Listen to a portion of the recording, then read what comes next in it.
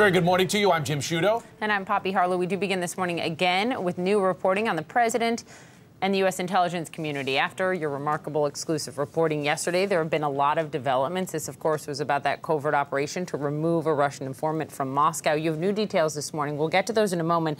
But let's just begin with your reporting, Jim, on the president. That's right. A new story we're reporting this morning. Multiple senior officials who served under this president tell CNN that Trump has privately and repeatedly expressed opposition to the use of foreign intelligence from covert sources, including overseas spies who provide the U.S. government with crucial information about hostile countries. In private, the president has said that foreign spies can damage relations with their host countries and undermine his personal relationships with their leaders, the sources said.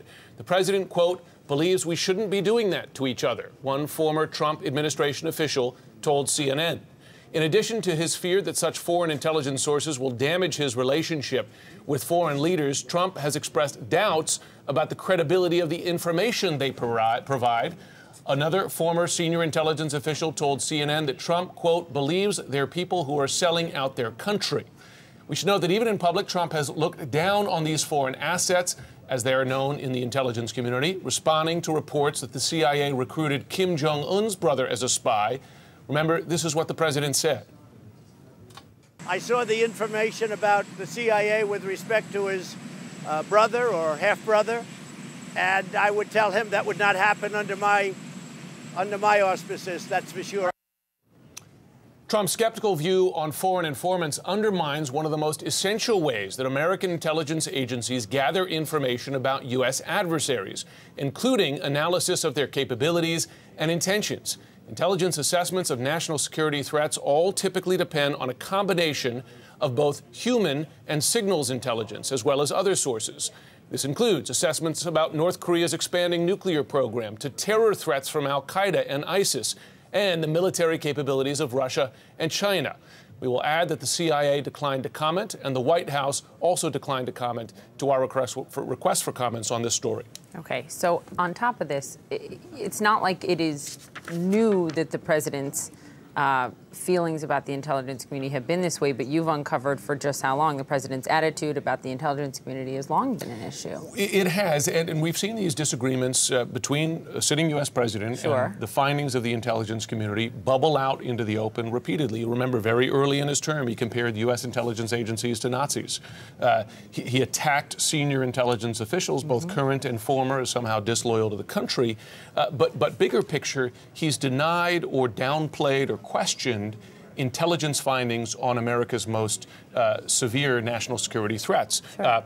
Russian interference in the U.S. election, Iran's compliance with the nuclear deal. Remember, before his withdrawal, U.S. intel agencies, they testified publicly that Iran was complying.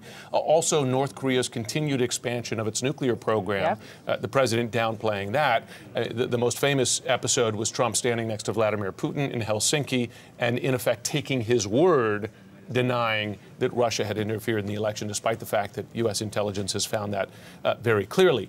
Most recently, this perhaps very telling, you'll remember the president tweeted out this photo, which appeared to be a classified photo of an Iranian missile launch site.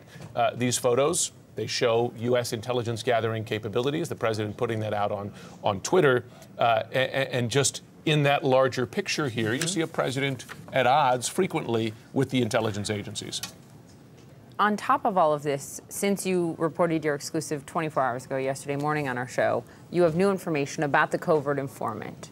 What can you tell us? That's right. I mean, initially, we had these details when we first filed our story yesterday, but withheld them because we didn't want to add to speculation about the person's identity. Since then, another news organization has reported these details in the New York Times, so we're sharing some of them here just to get at the level that this source was. How high up he was, and therefore what a loss it is for U.S. intelligence. One, it was someone who served as an informant for more than 10 years, providing important intelligence over time, someone who had risen to the highest levels of Russia's national security infrastructure, including, imagine this, with the ability to take photographs of presidential documents.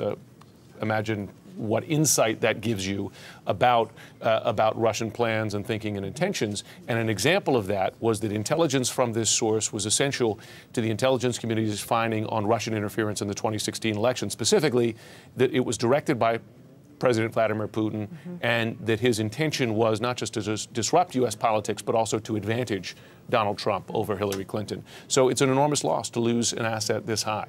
Yeah, and because of those concerns. Exactly. And out of those reasons about the president's handling of information. Although we should note that those concerns about the president's handling of intelligence were part of a bigger picture. Sure. These concerns started during the Obama administration because that intelligence had been included in the intelligence community's assessment, but they grew during the early months of the Trump administration. Great reporting, Jim. Stay on it. Thank you, Poppy. One of the many stories we'll continue to cover here on this broadcast. Joining me now is Republican Congressman Adam Kinzinger of Illinois. He sits on the House Foreign Affairs Committee. Congressman, we always appreciate you taking the time to join the show. Yeah. So first, if I could, I don't want you to get into, you're a serving member of the armed forces. I don't want you to get into classified areas, but I do want to ask your reaction to the bigger picture story here. One, what loss is this to the U.S., to U.S. national security agencies and in the intelligence community to lose an asset this high in the Russian government?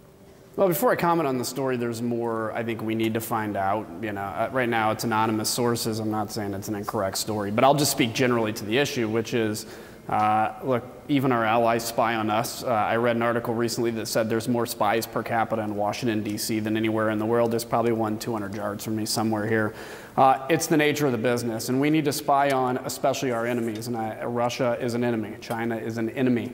And we need to have assets, both electronic and human surveillance assets, high up in positions. So generally speaking, because I don't know enough about this story, generally speaking, I'll say human intelligence is extremely important, and in many cases more important than even electronic intelligence in all areas.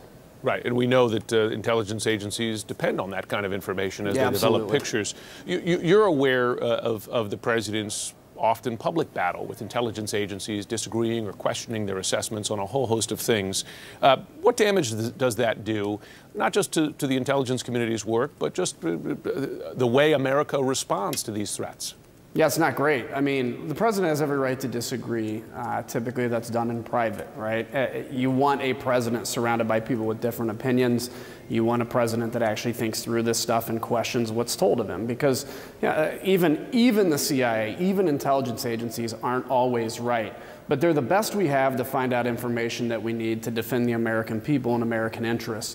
And so taking any kind of a battle public is always concerning for a couple of reasons. Number one, it does discredit, let's say we find ourselves in a major military conflict, whether with Iran or defending somebody or whatever that is, that'll be based in some cases on intelligence assessments. And now if you discredit, whether in front of the world or in front of the American people, that can have a major impact. It can discourage the intelligence services, but they're still going to do their job and do it well. I just think these kinds of things are, a lot of people appreciate a president that's transparent. There's some things where it's like maybe not that, we shouldn't be that transparent all the time.